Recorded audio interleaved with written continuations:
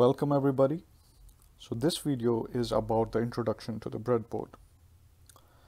Now, if you look at this breadboard carefully, these are actually two breadboards yoked together.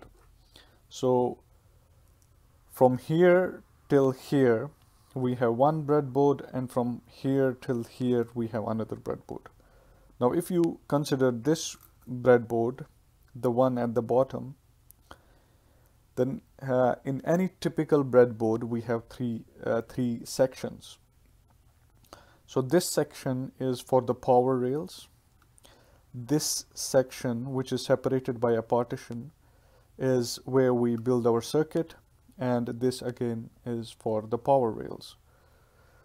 Now, in the section that contains power rails, the dots are connected horizontally.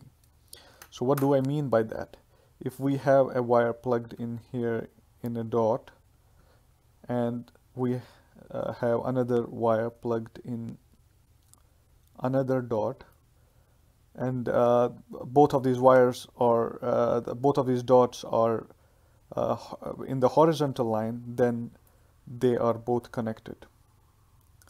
However, if we place these vertical in a vertical fashion, like if both are in the same line but they are vertical, the line is vertical, then they are disconnected.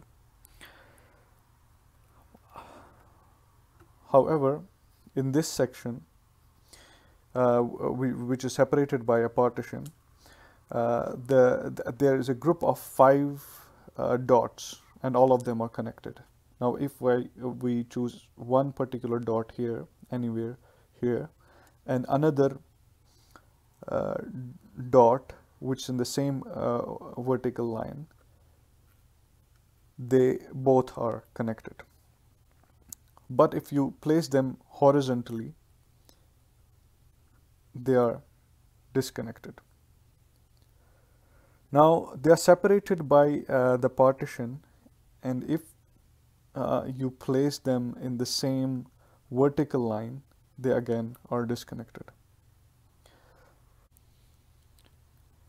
One of the common mistakes people do is they, whenever they have to build a circuit and they need, suppose if they need a chip for that, they place it here. But as I said, in this section, all the vertical lines are connected in a group of 5.